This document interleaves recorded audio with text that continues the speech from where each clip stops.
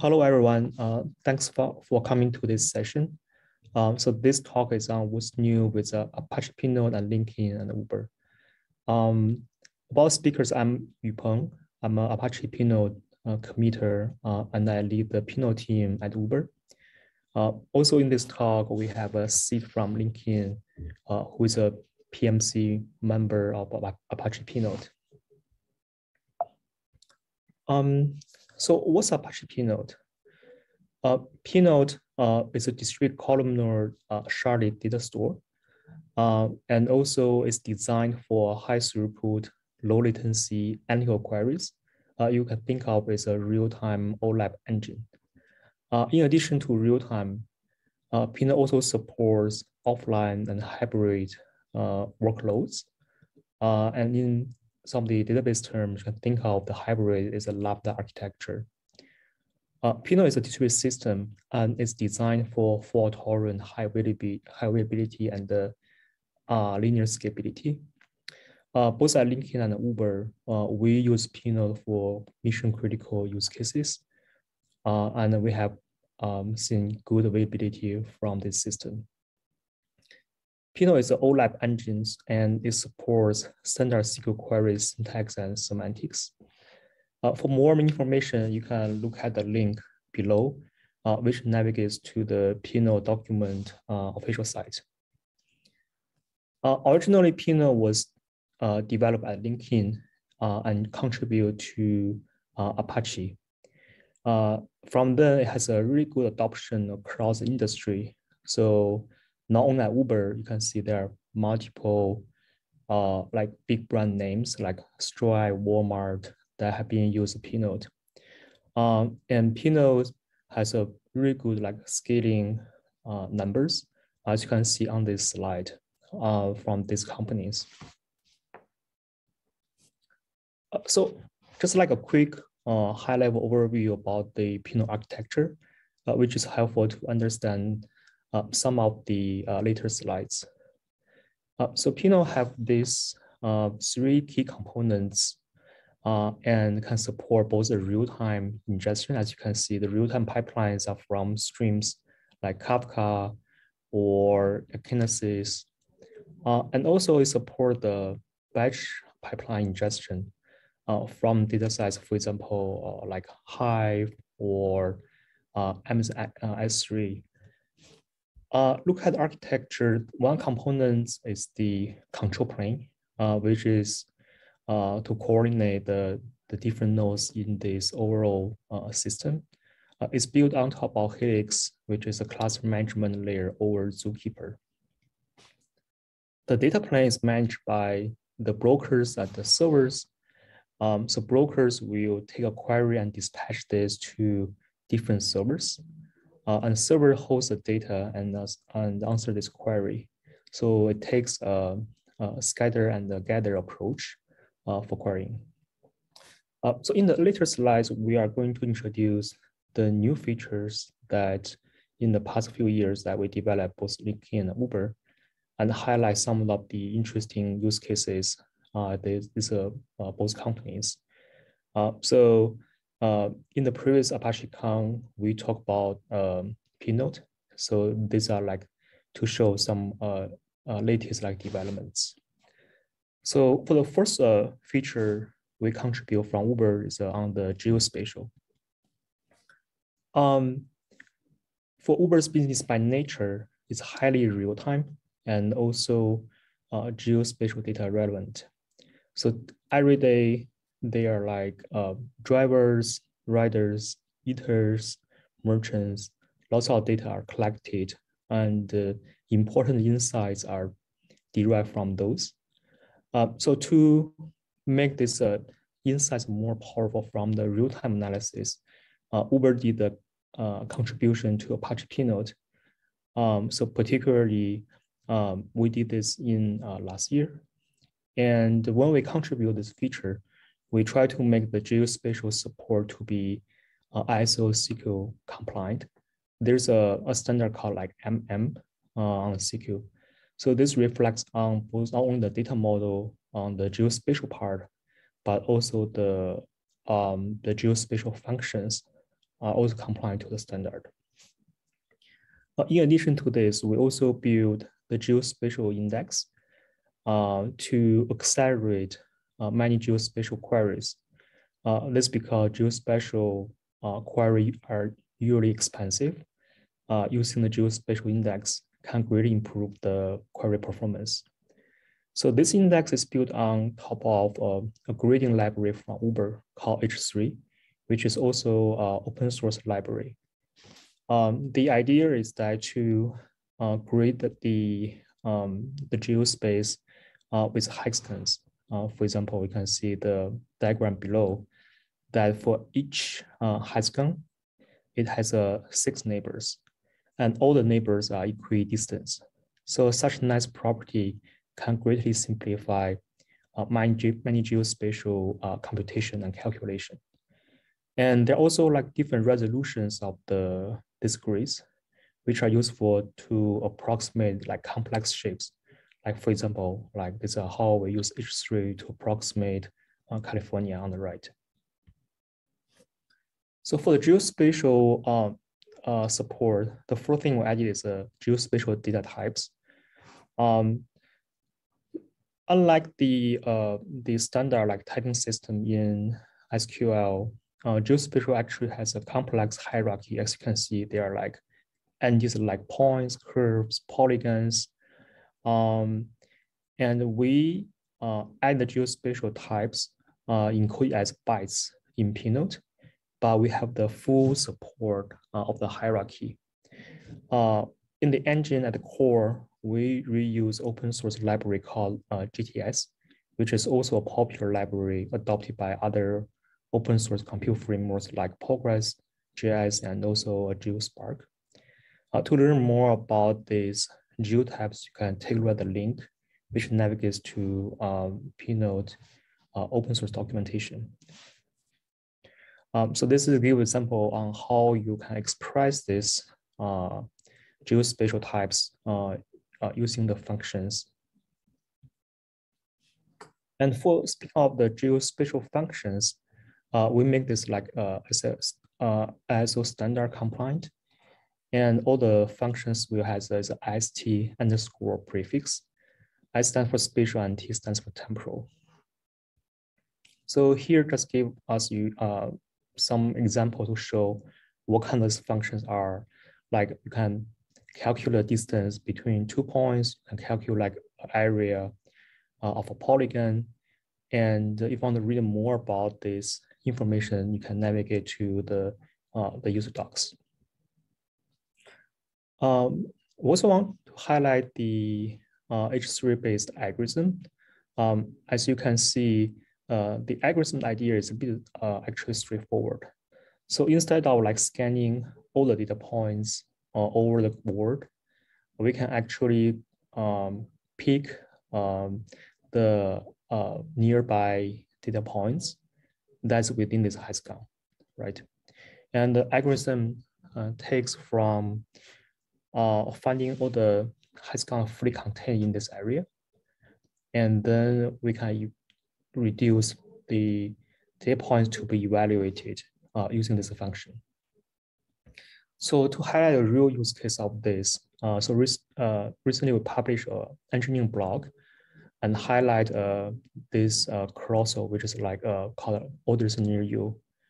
It's an application running in the Uber Eats application. So on the homepage, if you scroll down, you can see this carousel.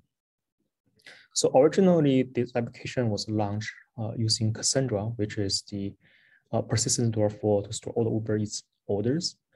But because of the design for each incoming user request, it has to make more than 100 calls to Cassandra, which is not very efficient use of the storage system, and results in 60 time increase of capacity if we need to use Cassandra as a storage.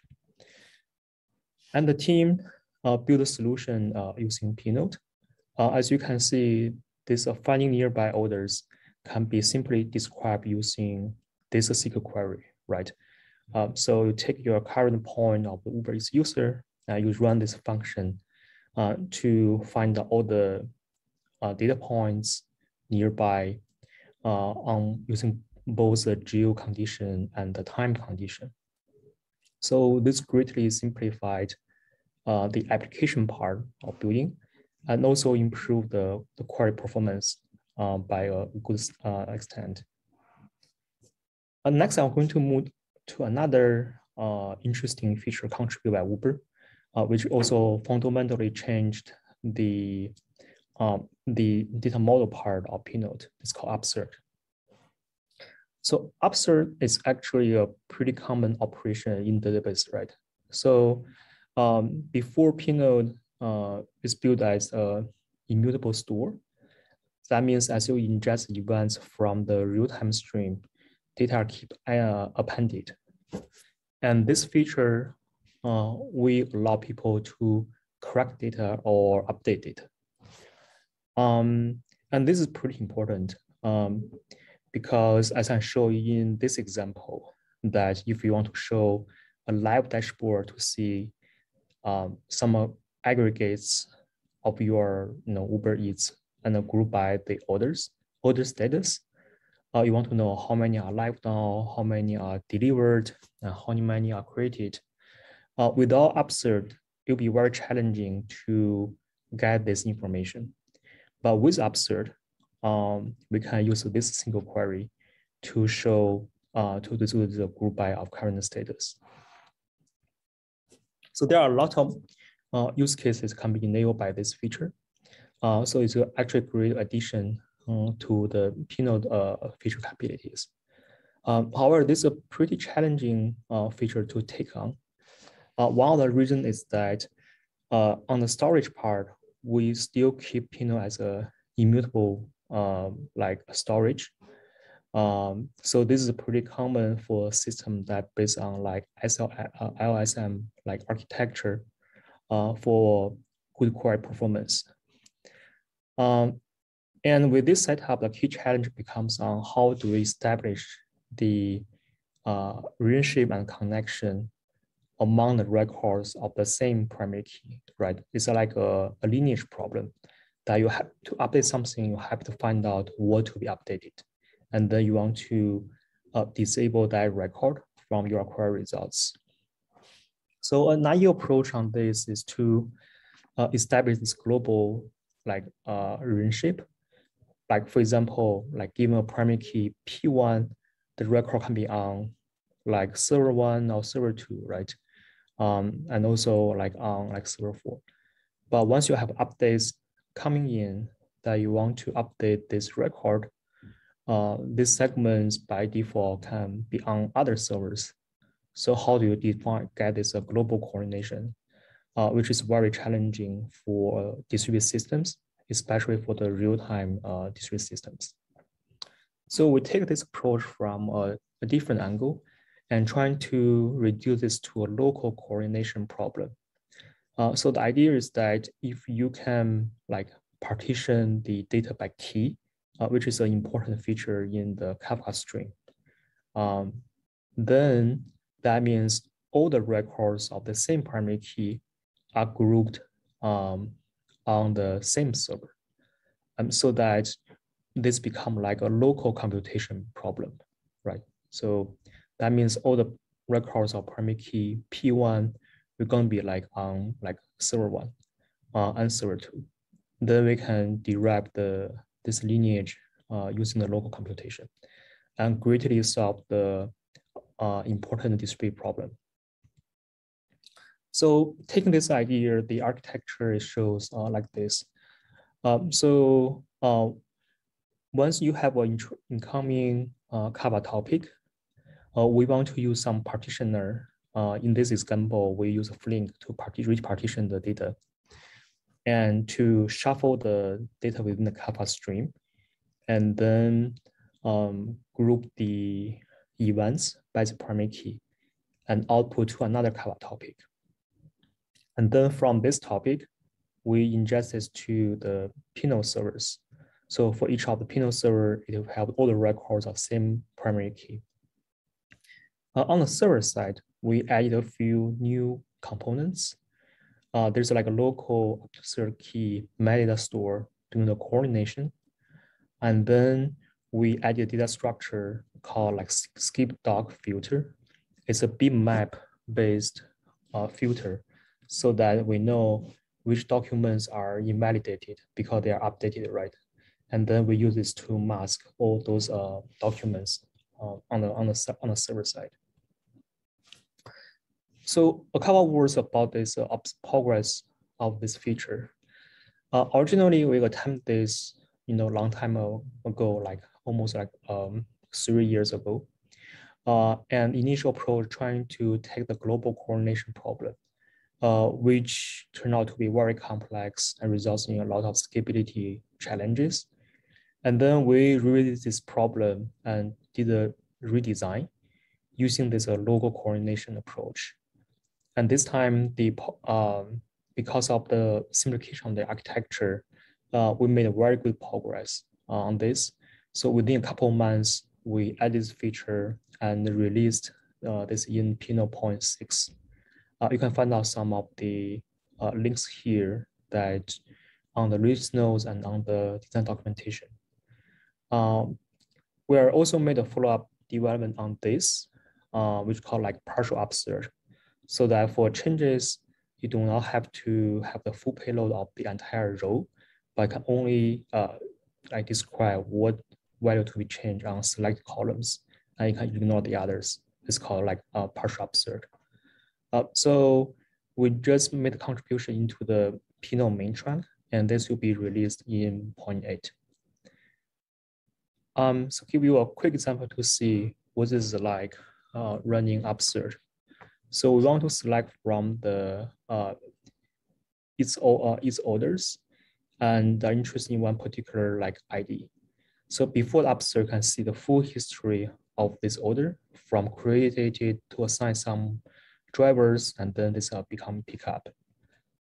With Upsert, we only show the latest status of this. All right, so now I will pass this to Sid to talk about the awesome feature developed by LinkedIn. Okay, thanks, Yuping.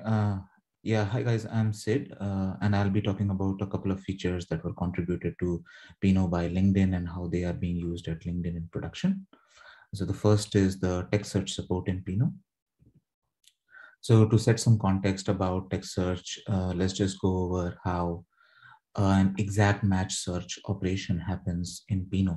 And let's say you have a column called as first name in your table, right? And there is no index in the table, and you have a simple query where you want to count the number of rows in the table where first name is John, right? So the Pinot segment has a data structure called as dictionary, and dictionary basically is essentially the length of the cardinality of the column. So there are as many values in the dictionary as the number of unique values in the first name column. So first we basically look up the dictionary to find the dictionary ID of John, and the dictionary is sorted structure. So we do a binary search. In this case, the dictionary ID is 2. And then we scan another data structure in the Pinot segment called as forward index. And we basically scan the forward index row by row, and as and where the dictionary ID 2 is matching, those rows are getting selected. So since this is an exact match search operation, and since there is no index, we basically end up scanning the entire table. Okay, so now let's see how the exact match search happens if there is an inverted index, right?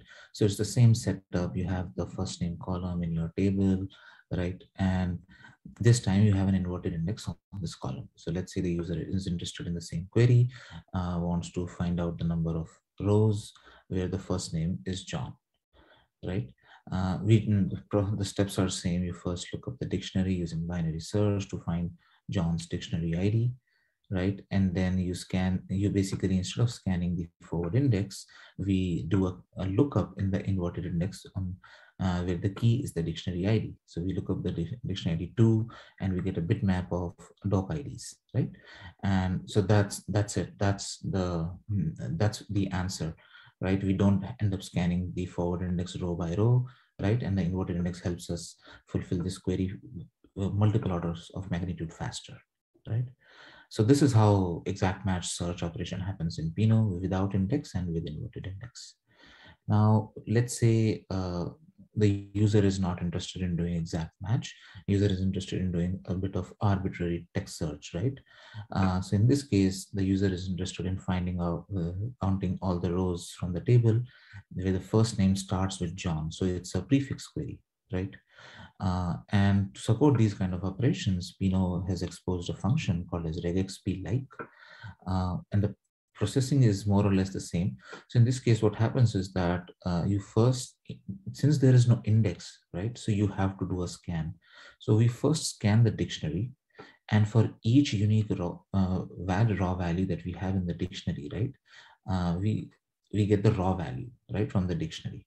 Then we do a Java regex based pattern match of the raw value with the regex that is specified in the query function, right? And we find out all the matching dictionary ID set. Then we scan the forward index data structure and count the number of records with the dictionary ID part of the matching set, right? Because each cell value in the forward index is a dictionary ID. So we just need to check, okay, is this dictionary belonging to the matching set that we computed in the set to? Is this dictionary ID part of the matching set? So that's how we do an arbitrary text search when there is no index. So the key takeaway here is that indexes are not used to evaluate regex filters, and we use scan. Okay, so now how do we actually make this operation efficient, right? How do we run the text search operations efficiently?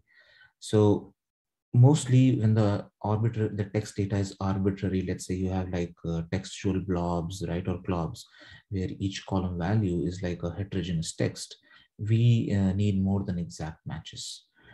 Users are mostly interested in doing regex queries or phrase queries.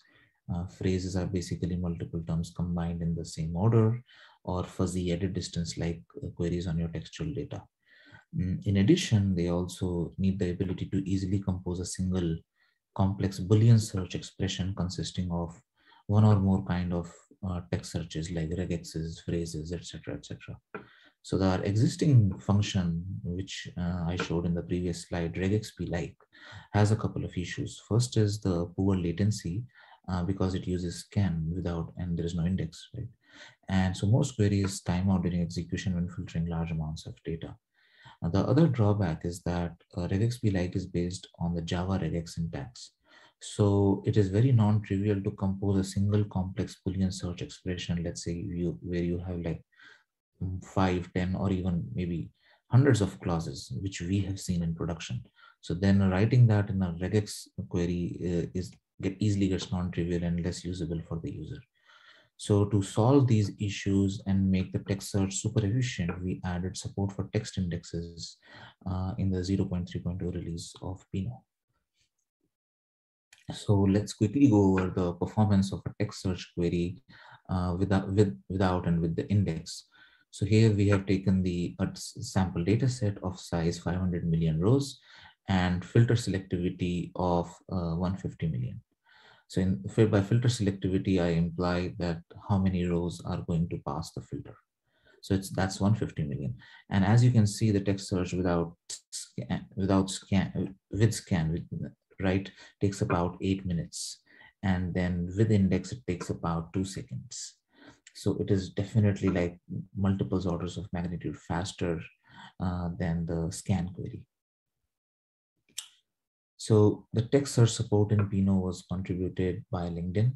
It is supported on string columns for both offline and real-time tables. So you can use your text search on batch uploaded data, or you can do a real-time text search.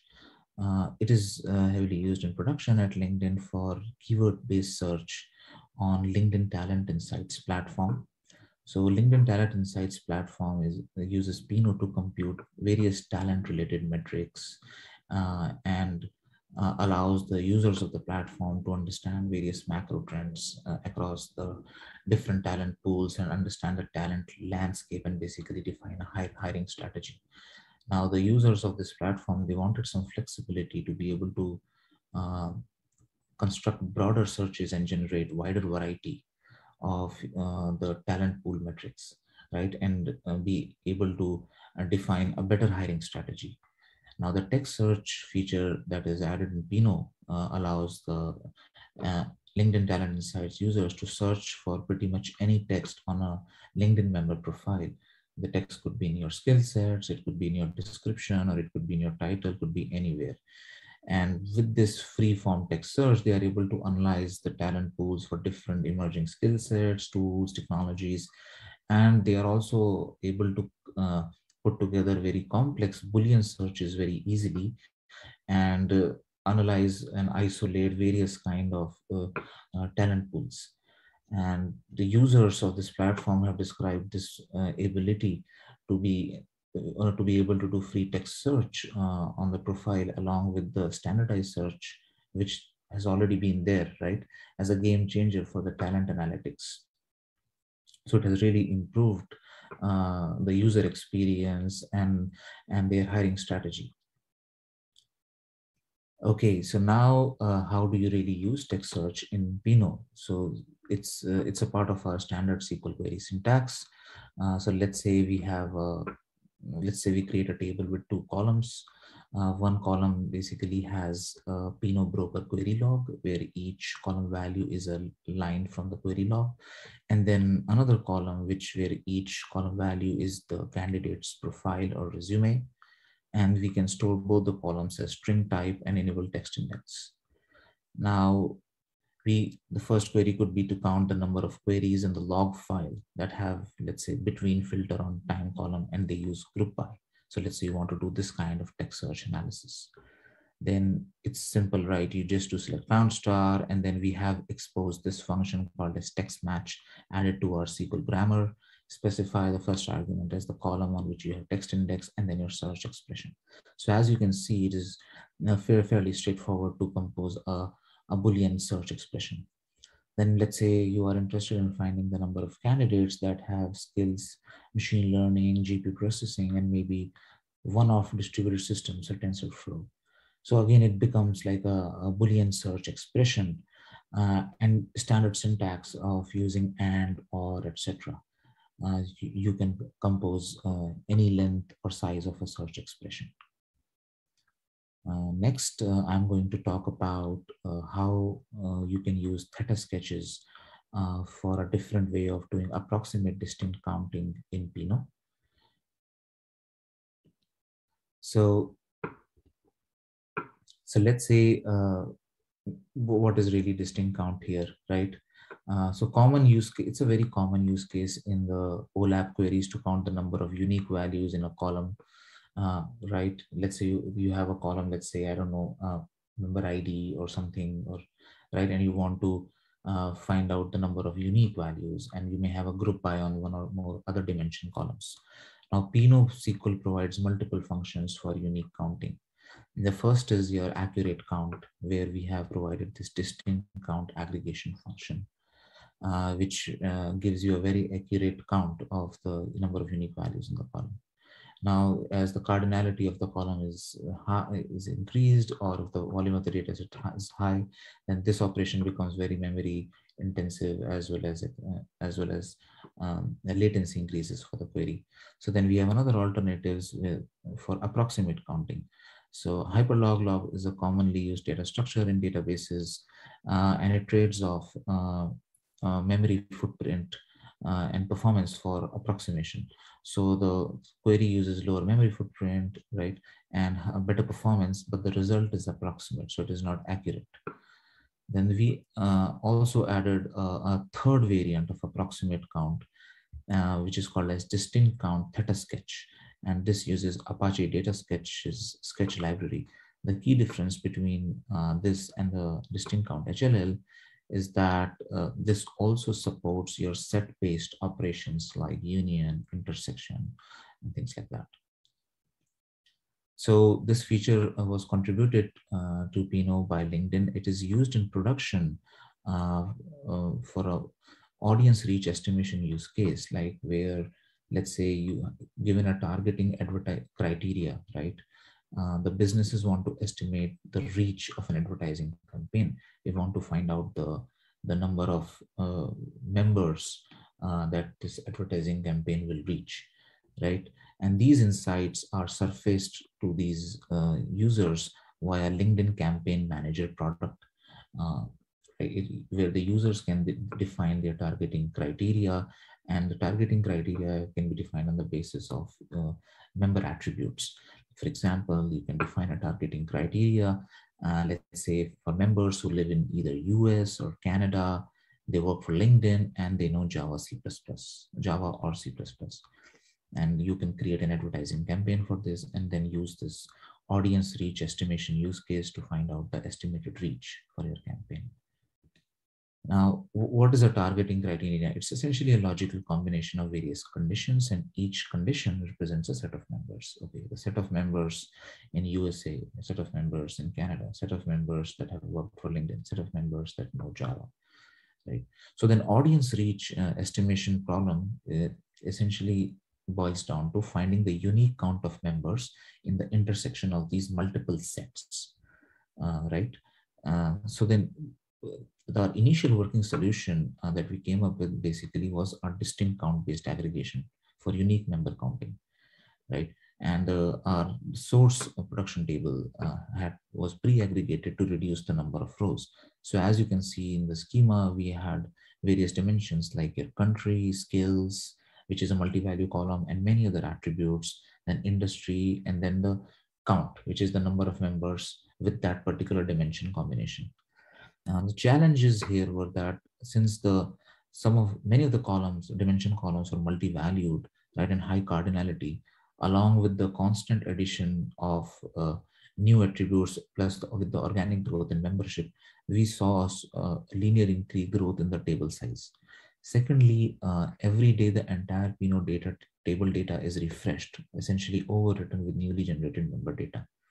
And this growing data volume along with daily refreshes just increase the data push latency and put the data freshness SLAs of customers into an acceptable range. And so that those were the key challenges around with our initial solution of simple distinct count based query. And as you can see, the SQL query is fairly straightforward, right? Here you can use the select some count from table where country in US, Canada, and your skills in Java, C++, and company equal to LinkedIn. So basically just computing, just doing a sum count on the pre-aggregated data, right? So now in order to tackle these challenges, we had to rethink the data schema, first of all, to reduce the data set size and also be able to improve the data freshness SLAs for the customer. So we started exploring approximate distinct count solutions. The first one we explored was the distinct count HLL. Now hyperlog as I mentioned, scales well, lower memory footprint, better performance. But the main problem over there as far as functionality is concerned is that it does not support set intersection operations. So that's why, and as I mentioned, right, we needed to be able to intersect the member IDs belonging to different sets for an advertising criterion. And so that's why we started exploring this theta sketch based solution. So similar to hyperlog, theta sketch is again a very probabilistic data structure doing the optimized for time space trade-off, right? And it is a solution for approximate distinct count, just like hyperlog, but supports the intersection. So what we did is that we pre-computed a serialized sketch for each member dimension value, right? Let's say it is USA, country equal to USA or skill equal to Java, right? And then we stored that as a bytes blob in the Pinot table. And our new schema has 3 columns, which I will show in the coming slide. And this led to a very, very drastic reduction in the data size, improving the data push latency and the data freshness SLAs. Also, one other benefit of this solution is that because even if, let's say, you're adding members, right, or you're adding member dimensions, the schema of the table doesn't have to change. So our new schema is essentially you have first column is the dimension name, let's say country, company, skill, right? The second column is the corresponding dimension value. And then the last column is the serialized sketch, which is essentially a bytes data structure comprising of all the representing a set of member IDs belonging to that particular dimension, right? So now how does the execution happen? Servers essentially compute the union of all qualifying sketches for the where clause. So the where clause will look like standard. You want to do a union, so you want to do, okay, where the dimension name is country, right, and dimension value is USA. So it will select the sketch for this condition, and you combine with or, okay, you want to look at, okay, dimension name is company, right, and dimension value is LinkedIn. So then the union, all the union of these sketches will be selected by the server. Then at the end, we want to do an intersection, right, or any other set operation for that matter. So we want to provide that set operation as expression to the aggregation function. And then the Pinot broker computes the set operation on the resulting sketch. And that's how it estimates the set intersection cardinality. The brief insight into the performance that we were able to achieve. So the P95 query latency was around 800 milliseconds for 20 QPS. So now, as you can see, how has the query changed? We have introduced the distinct count theta sketch-based aggregation function in the query, right? And you have provided a set operation as an argument to the function. And as you can see here, we are using AND. So that means the broker will compute an intersection over the unionized sketches that are sent by the server. And then the same where clause for the union that is mentioned above for the server execution. So that's what the new query looks like on the new schema and with theta sketch-based execution. So that is pretty much for the text search and the theta sketches. Over the last couple of years, LinkedIn, Uber, and many other open source contributors in the community have contributed several other features to Pinot. Some of them being like we have moved on to being standard SQL compliant, syntax and semantics as far as the query language is concerned. We also added support for